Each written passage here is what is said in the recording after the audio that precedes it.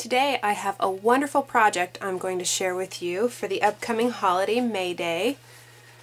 This beautiful little tussie mussie or cone is filled with these beautiful pink little roses embellished with a fan and ready to hang on your friends and neighbors' doorknob on May Day.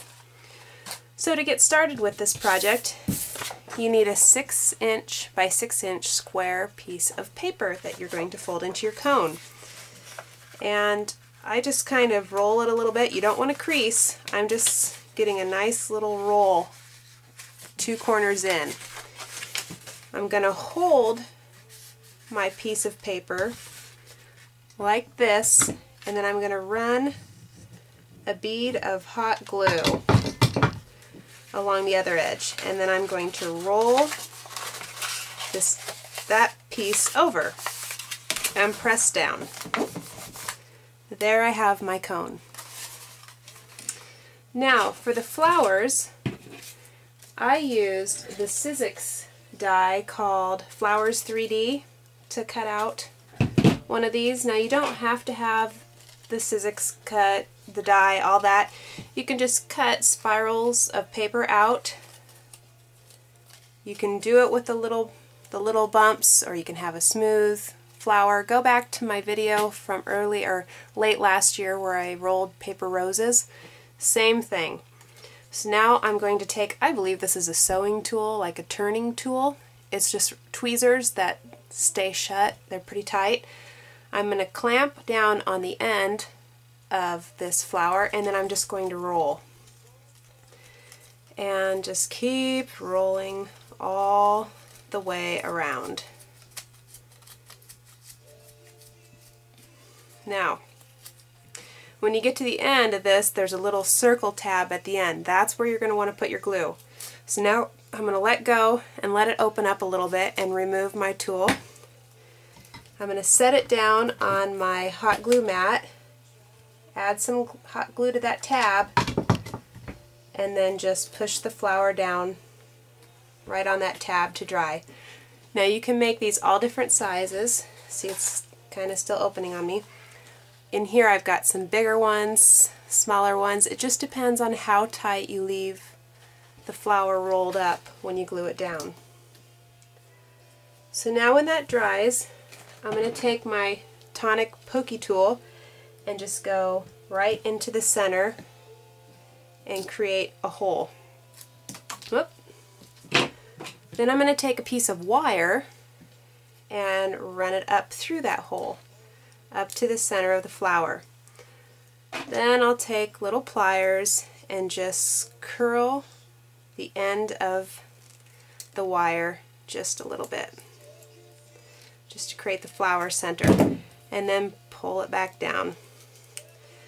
Now to keep your flower from slipping up and down the stem, put a little hot glue at the bottom there, on the bottom side I should say. Okay, now while that dries, I'm going to use some black shredded paper to fill my cone up. You can get that anywhere, Party Supply, Walmart. And add the ribbon to the back. I'm just going to make a little loop and a little glue like that. Glue the other side down. This is all pretty simple and quick to do, so you could do some for your whole neighborhood. Now for the embellishment in the center, I took a 12" by 1½ strip of paper and I scored it at every 1/4 inch and then folded it up. I'm going to add some glue to one end and bring around the opposite end and glue those together. Now I have a tiny little circle here. It doesn't have to be matching paper. It can be anything because you're not going to see it. I just happen to use the matching paper and punched a little circle out. Put some glue on that pick it up, oops, and glue it down on your mat. No, there we go. Just slap it down in the center, and I use a very hot glue gun, so it takes a little while for things to dry. So I just need to hold that for a second while that glue sets so it doesn't pop back up. Now in the center I used a little star punch, and I used the same music sheet paper to punch just a little star. You could do anything in the middle of your embellishment. You could make a little Mayday sign or just whatever you want, and glue that down just like that. That's ready to go. Now my flower's dry, so for the leaves I use the Sizzix leaves die to cut out leaves, but again, you can freehand cut these, just whatever. Just get a leaf with a stem. Now I'm going to fold my stem in to the, just like that. I'm going to add some glossy accents to the stem, and then wrap that around the flower and hold it till it's dry. So for a close-up, there's your little tab holding your leaf onto your stem, just like that.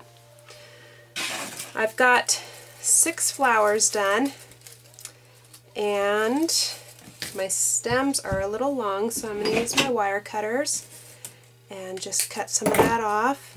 Now you can glue these in, or you can just place them in.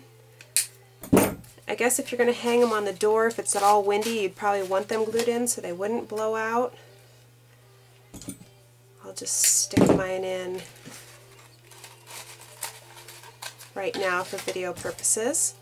But just kind of different heights, front and back. And get the last 2. That one there. I try to put the smaller ones more towards the front. This one needs to turn that way. And then I'm going to use some hot glue on that back little circle and just place that right in the center of your cone. And just like that, got another one done. I hope you enjoyed it, and go make some Mayday baskets. Thanks for watching.